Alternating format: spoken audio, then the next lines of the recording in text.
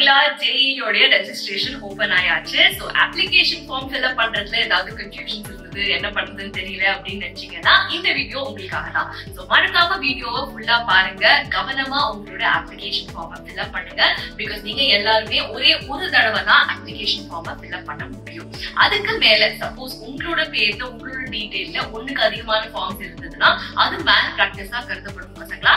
அது மட்டும் இல்லாம இந்த ஃபார்மை கரெக்ட் பண்றதுக்கான சான்ஸும் இருக்காது உங்களுக்கு. சோ அதனால மறக்காம கவனமா ஒரே தடவையில உங்களோட டீடைல்ஸ் எல்லாத்தையுமே கரெக்டா அப்லோட் பண்றதுக்கு ட்ரை பண்ணுங்க.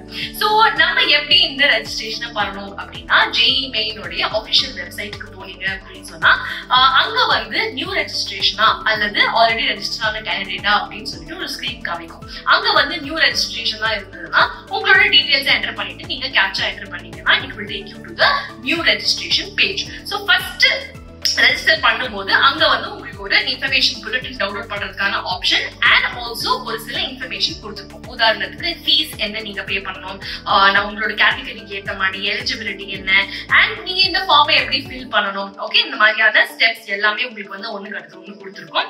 அண்ட் பாஸ்வேர்ட் வந்து எப்படி செட் பண்ணணும், என்ன மாதிரியான சப்போஸ் பாஸ்வேர்ட் ரீசெட் பண்ணணும்னா என்ன பண்ணணுங்கிறதுக்கான டீடைல்ஸ் எல்லாமே கொடுத்துருக்கோம். லாஸ்ட்ல சரிப்பா நான் எல்லாத்தையுமே படிச்சுட்டேன், இப்ப எனக்கு வந்து உள்ள அலோவ் பண்ணு, ஐ எம் ரெடி அப்படின்னு சொல்லிட்டு அங்க ஒரு டப்பா இருக்கும். அதை நீங்க டிக் போட்டு ப்ரொசீட் அப்படின்னு போட்டீங்க அப்படின்னு சொன்னா நம்மளோட ரெஜிஸ்ட்ரேஷன் பேஜ் வந்து ஓபன் ஆயிரும் பசங்களா. சோ இந்த ரெஜிஸ்ட்ரேஷன் பேஜ்ல உங்களோட 10th ஸ்டாண்டர்ட் மார்க் ஷீட்ல என்ன பேரு நீங்க கொடுத்துருக்கீங்களோ அந்த பேரு, அம்மா அப்பாவுடைய பேரு, டேட் ஆஃப் பர்த், ஜெண்டர், இது எல்லாத்தையுமே ஃபில் பண்ணிட்டு உங்களோட பர்சனல் டீடைல்ஸ் நீங்க திருப்பி ஒரு தடவை கன்ஃபார்ம் பண்ணிட்டு present address, permanent address, okay, email address, contact number, இது எல்லாத்தையுமே நீங்க வந்து ஃபில் பண்ணணும்.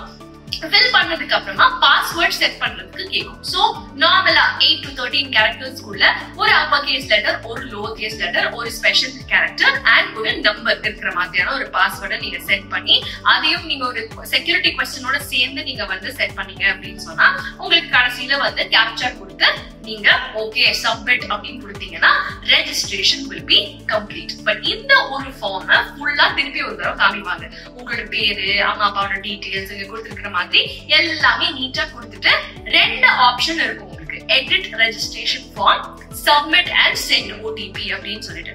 சோ சப்போஸ் அந்த இடத்துல உங்களோட பேர்ல ஏதாவது ஸ்பெல்லிங் மிஸ்டேக்கோ இல்ல அம்மா அப்பா பேர்ல, டேட் ஆஃப் பர்த்ல, கான்டாக்ட் நம்பர்ல, இமெயில் அட்ரஸ்ல இந்த மாதிரி ஏதாவது சேஞ்சஸ் இருந்தது அப்படின்னு சொன்னா இங்கேயே நீங்க வந்து எடிட் ரெஜிஸ்ட்ரேஷன் ஃபார்ம் அப்படின்னு கிளிக் பண்ணி அந்த டீடைல்ஸ் நீங்க எடிட் பண்ணிட்டு திருப்பி ப்ரொசீட் கொடுத்தீங்க அப்படின்னு சொன்னா இந்த ஃபார்ம் திருப்பி உங்களுக்கு கிடைக்கும். சோ இந்த இடத்துல நீங்க ஃபுல்லா எல்லாத்தையுமே ரிவ்யூ பண்ணிட்டு ஓகே சப்மிட் பண்ணுங்கப்பா அப்படின்னு சொல்லி நீங்க சென்ட் OTP அப்படிங்கிற ஆப்ஷனை கிளிக் பண்ணீங்க அப்படின்னா அப்புறம் உங்களுக்கு வந்து உங்களோட ரெஜிஸ்டர்ட் மொபைல் நம்பருக்கு ஒரு OTP வரும், அல்லது இமெயில் அட்ரஸ்க்கு ஒரு OTP வரும். அதை நீங்க வந்து once you enter it, okay, mostly email address கிடையாது, in only your mobile number you will get your OTP. so அந்த OTP நீங்க enter பண்ணிட்டு submit registration form அப்படின்னு கொடுத்தீங்கன்னா உங்களோட form successfully submit ஆயிடும். okay, then it will take you to the application form. so அந்த இடத்துல வந்து பாத்தீங்கன்னா once you finish the registration form completed, application form incomplete, payment incomplete அப்படின்னு உங்களுக்கு ஆப்ஷன்ஸ் வரும்.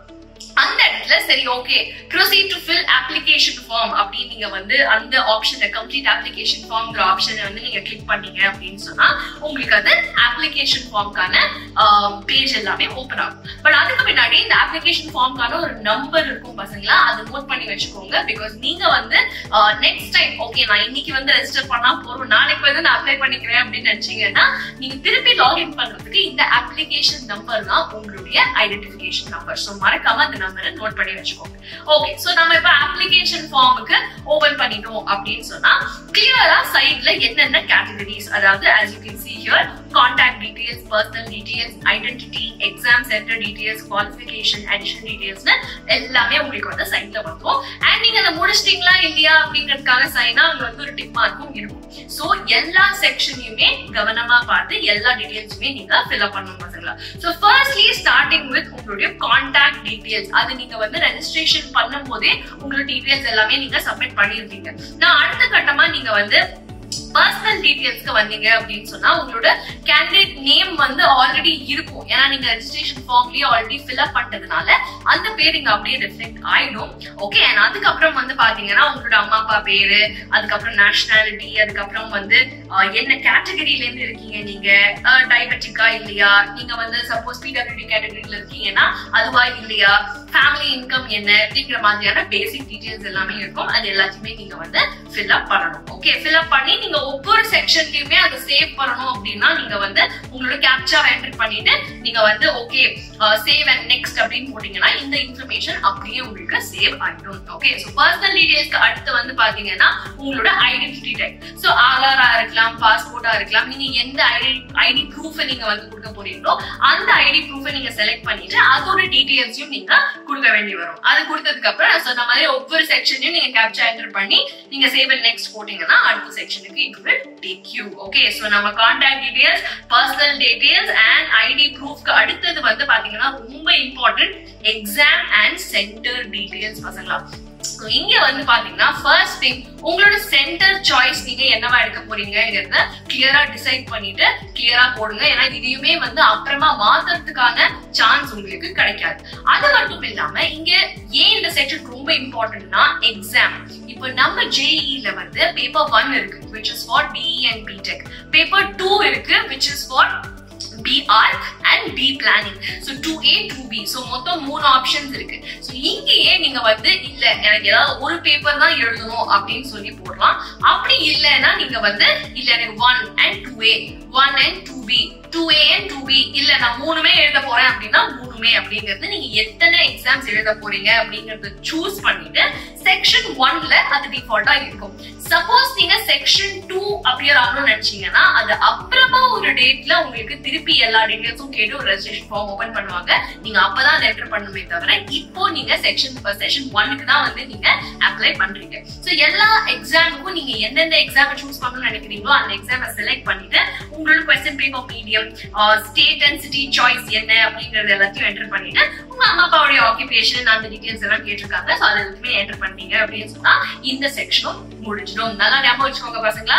சப்போஸ் நீங்க இப்போ பேப்பர் 1க்கு அப்ளை பண்ணிட்டு இன்னொரு அப்ளிகேஷன் ஃபார்ம்ல நான் பேப்பர் 2 அப்ளை பண்ணிக்கிறேன் அப்படின்னு சொன்னா அது முடியாது. நீங்க ஒரே தடவையில தான் you have to choose which exams you want to attend. Okay, so இந்த ஒரு எக்ஸாம் டீடைல்ஸ் வந்து அப்டேட் பண்ணதுக்கு அப்புறமா நெக்ஸ்ட் வந்து குவாலிஃபிகேஷன். சோ உங்களோட 10th standard 12th standard details upload பண்ண சொல்லுவாங்க. நீங்க 12th ஸ்டாண்டர்ட் படிச்சிட்டு இருந்தீங்க அப்படின்னு சொன்னா அப்பியரிங் அப்படின்னு போட்டாலே போதும். சப்போஸ் நீங்க முடிச்சிட்டீங்க அப்படின்னா உங்க 12th ஸ்டாண்டர்ட் டீடைல்ஸும் நீங்க இதுல நீங்க வந்து அப்டேட் பண்ணணும். அதுக்கப்புறம் வந்து பாத்தீங்கன்னா அடிஷனல் டீடைல்ஸ் அப்படின்னு சொல்லிட்டு நீங்க ரெட்டப்பிறவியா உங்க ரெட்டப்பிறவியா உங்களோட சேர்ந்து எக்ஸாம் எழுதுறாங்களா அப்படின்னு சொல்லி கேட்பாங்க. இல்லன்னா இல்ல அப்படின்னு சொல்லிட்டு நீங்க வந்து உங்களோட பிளேஸ் ஆஃப் பர்த், ஸ்டேட் எல்லாத்தையுமே என்டர் பண்ணிட்டு கேப்சா கொடுத்தீங்கன்னா அடிஷனல் டீடைல்ஸும் முடிஞ்சிடும். ஓகே, சோ நான் ஆஃப்டர் தட் வந்து எமர்ஜென்சி கான்டாக்ட் கேட்பாங்க பசங்களா. அங்கேயும் you can give your country code, mobile number and email address. ஒரு எமர்ஜென்சி கான்டாக்ட்க்கு யார கான்டாக்ட் பண்ணனும் அப்படிங்கறது வந்து நீங்க அங்க மென்ஷன் பண்ணிக்கலாம். அண்ட் அதுக்கப்புறமா you will come to the document uploading part. So அங்க வந்து பாத்தீங்க அப்படின்னா நீங்க உங்களோட போட்டோகிராஃப், சிக்னேச்சர், சப்போஸ் பிடபிள்யூடி கேட்டகரியில இருந்தீங்கன்னா அந்த சர்டிபிகேட் அண்ட் உங்களோட 10th ஸ்டாண்டர்ட் மார்க் ஷீட், இந்த 4 டாக்குமெண்ட்ஸ் தான் நீங்க அப்லோட் பண்ணணும். சிக்னேச்சருக்கு மட்டும் தான் வந்து லிமிட் வந்து 50 KB. அது தவிர எல்லாத்துக்குமே 300 KB இருக்கு. சோ அதுக்கு ஏத்த மாதிரி எல்லாத்தையும் கம்ப்ரஸ் பண்ணி என்னென்ன சேஞ்ச் பண்ணணுமோ பண்ணி ரெடியா வச்சுக்கோங்க. and you will have to upload the details. Okay, and once that is done கடைசியா ஃபைனலா சப்மிட் பண்றீங்களாப்பா அப்படின்னு சொல்லி கேட்பாங்க. ஓகே சப்மிட் அப்படின்னு கொடுத்தீங்கன்னா உங்களோட அப்ளிகேஷன் ஃபார்மும் முடிஞ்சிடும். சோ ஃபர்ஸ்ட் நான் காமிச்சேன் இல்லையா, registration completed, application form and payment incomplete வந்த இடத்துல அப்ளிகேஷன் ஃபார்ம் இப்போ கம்ப்ளீட் அப்படின்னு வந்துரும். You can proceed to the payment gateway and make your payment. Okay, so மறக்காம நம்ம டெட்லைன் என்னைக்குங்கிறத ஞாபகம் வச்சுக்கோங்க. அண்ட் டெட்லைனுக்கு முன்னாடி உங்களோட அப்ளிகேஷன் ஃபார்மையும் பேமெண்ட்டையும் கம்ப்ளீட் பண்ணிடுங்க. ஓகே, நான் சொன்ன மாதிரி கவனமா உங்க அப்ளிகேஷன் ஃபார்மை ஃபில் அப் பண்ணுங்க. 1க்கு 2 தடவை செக் பண்ணுங்க. கூட யாராவது வச்சுக்கோங்க if you are not confident. So எல்லாம் நீங்க வந்து கரெக்ட்டா ஃபில் பண்ணீங்க அப்படின்னு சொன்னா சப்மிட் பண்ணுங்க. அண்ட் எக்ஸாம்லயும் வந்து தட்டி தூக்கிடுங்க பசங்களா. All the very best. வேற எந்த டவுட்ஸ் இருந்தாலும் மறக்காம கமெண்ட் பண்ணுங்க. see you.